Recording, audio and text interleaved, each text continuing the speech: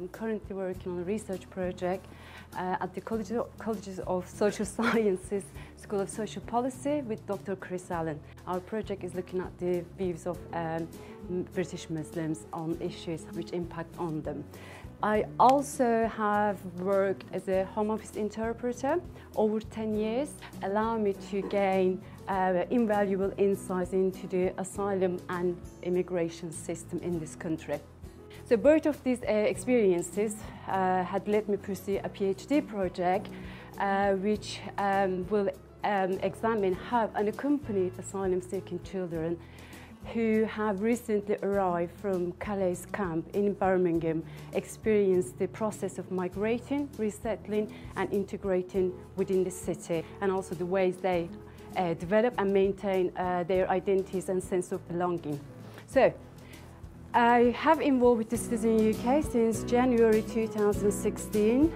Since then, I have been participating in their various activities and campaigns, particularly around sanctuary. In 2015, in here on campus, Citizen UK held a National General Election Assembly in the Great Hall, and which was attended by over 600 leaders. The good news is this resulted in Birmingham resettling 50 Syrian refugees. Last year, Birmingham City Council agreed to resettle a further 500 refugees. And also, the Citizen UK hosted first ever National Welcome Summit again in here, which was attended by the leaders, agencies and some charities. And this was a very important event. At that milestone event, Birmingham was announced as one of the community sponsorship pilots. This is a scheme which has been applied in Canada over 25 years, and more than 250,000 refugees were resettled without any recourse to the public funds.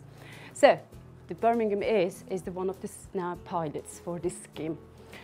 So also Birmingham City Council agreed to scrutinise G4S on its accommodations for asylum seekers and refugees, and also agreed to accept unaccompanied asylum seeking and refugee children.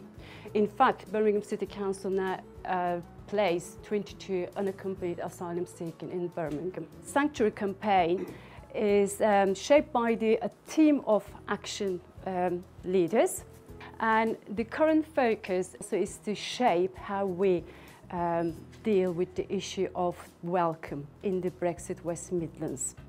So that's me. Thank you very much. Wow.